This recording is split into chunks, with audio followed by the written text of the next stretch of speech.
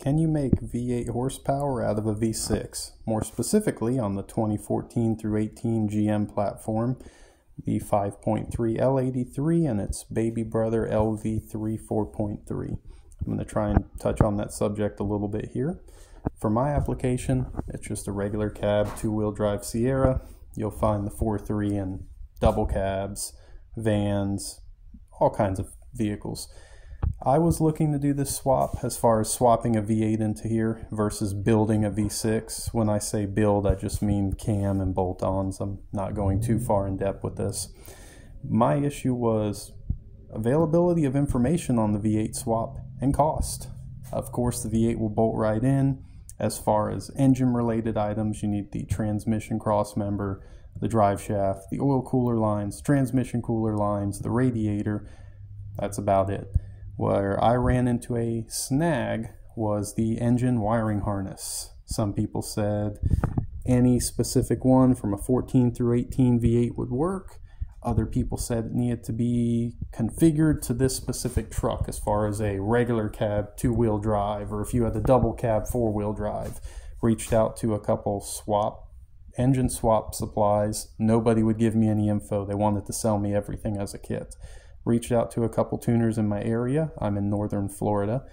Nobody had good info. Some people said any wiring harness. Others said we need to get as specific as we can. And some did not want to touch the truck at all because they were worried that the wiring harness would not interact with the ECU, or it would work up with the anti-theft. I do know you can use the V6 ECU. Just about every tuner confirmed that.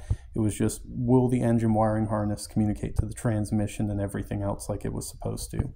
So that was one of my big issues. If anyone has information on that, feel free to post or comment. I'd love to find out more and share that info with people. I started breaking it down to cost and horsepower after I ran into the engine wiring harness issue. I'm no stranger to horsepower. I've had a turbocharged L83. I've had a supercharged L83. So trucks making anywhere from 375 to the tire to 450. So this isn't my first rodeo. I've done DOD deletes on 4.3s, 5.3s, and 6.2s. So what it came down to me was I'm getting older, so simplicity, cost, and numbers. I'm not being rude to anybody, but even a 5.3 in a single cab truck, if it's not cammed and maxed effort, it's really not that impressive. I spoke with my local tuner, again, in my area. Bone stock 5.3, it just depends. Is it in a truck like this, or is it on a truck with 33-inch tires? But what we call bone stock is an intake and maybe an exhaust truck. On 93 or 87, I don't run the 85 because it's not available in my area. A 5.3 is making, on his dyno, 260 to 290 bone stock. Anywhere in between. He's had a ton of trucks. Just depends on the mileage and the health of the engine. A full bolt-on, which is intake manifold, long tube headers, stock cam, of course, on 93 is making between 290 and 330 on his dyno. Just depends, again, health of the motor, and is the truck running smaller street tires, or is it running 33s or lifted. V6s, there's not much info out there. He's had one truck on the dyno. It had a set of 17-inch wheels and 285 tires, which is almost a 33. It came in making 240 and it left making 258, I believe, on pump gas. It just had an intake on it and an exhaust, nothing else. So he's very excited for this build because I'll be one of the first ones to throw it on the dyno with him and see what numbers we get. For my build, I went with the BTR Truck Norris Jr. or LVX Stage 2 cam from BTR, ported intake and throttle body, JBA headers, and I had my heads redone. Not just cleaned up and new valves and springs, but the shop that I use, we've done a lot of work in the past with my previous build, so they did me a solid. They did a real nice valve job, and they cleaned up the intake and exhaust ports. By no means are these ported and polished or Frankenstein quality heads. Just, again, cleaned up is the best way to put it. Before I tore this motor down, it did have the typical DOD tick. I didn't have check engine lights or anything like that, but the ticking was driving me crazy. Cold check on the compression, I got 185 to 190 on each cylinder, so compression was still good with 140,000 miles. I was actually shocked. When I tore into this motor, everything was very clean. The valve covers, pulled the timing cover, the oil pan, nothing was too burned out. While I had this motor apart, I went ahead and did an oil pump, timing chain, tensioner, water pump, anything you don't want to do while it's out. So now we're going to get into cost. For the V8 swap, what I went over in the beginning, in my area, a long block is going to run you about $2,500. That's a V8 motor with less than 100,000 miles and hopefully no DOD tick. So $2,500 there. While I was this far, I was going to go ahead and do, of course, a timing chain, an oil pump. I was going to do the 6.2 intake and throttle body and long tube headers. All that rounded up would be, let's call it $1,000. Sourcing parts online. Then I needed all the parts we discussed for the V8, the radiator, transmission crossmember, drive shaft, oil cooler lines, transmission cooler lines, engine wiring harness. Again, sourcing online another $600. What was actually a big cost on the V8 swap was tuning. A lot of shops, like I said, didn't want to touch it or were saying it was going to be more involved. So I was getting quotes of $800 to $1,400 on tuning the V8 swap in here. So based on my figures, everything together, doing the work myself, I was spending anywhere from $4,600 to $5,000 on a V8 swap on this truck.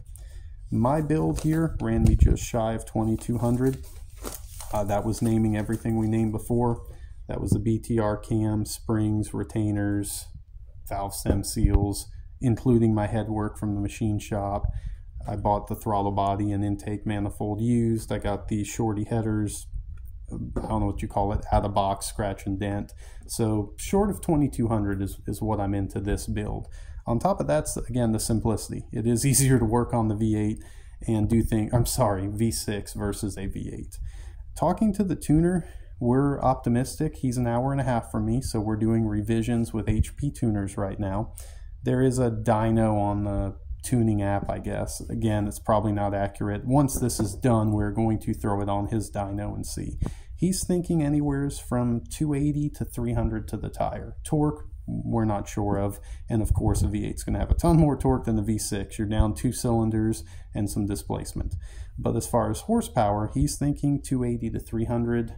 The research I've done, the BTR cam, I saw one on the truck on 33s make 265, and I believe it just had intake cam exhaust. And then another one I saw on the truck that had everything bone stock, just had the cam delete done, or cam swap done / DOD delete, and a good tune up in Atlanta. And it made 280, and that was on a 2-wheel drive truck. So with a couple little extra mods and hopefully a healthy motor, we're shooting for between 280 and 300. Yeah, going back to those numbers in the beginning, that is stock V8 horsepower. Again, torque, we're keeping out of the equation. E85, we're keeping out of the equation. But could you make V8 horsepower out of the V6? Absolutely. Is it worth it? That's up to you guys. Obviously, you can go with the V8 and the sky's the limit. Building at NA, turbocharging, supercharging. V6, you are limited, but costs coming into play here. And what are you looking to do? I'm realistic. This truck is not going to turn 12s or even 13s in the quarter. I just wanted a more peppy truck. This truck was tuned before I did the swap and everything on it. And it is a pretty close to a night and day difference. I've got a ton more throttle, or ton more power in the mid-range, anywhere from 1,800 to 4,000 RPM. The truck feels peppy and light on its feet, despite having a 323 rear end. One other thing I'll note, it's not performance related, but I'd recommend anyone do it while it's out. I did put a CTS-V converter in here. There was a lot of talk, would it work on the V6? Would it line up with the flywheel? Absolutely. Bone stock, ZL1 from a Camaro or Cadillac CTS-V 6-speed torque converter, bolted right in.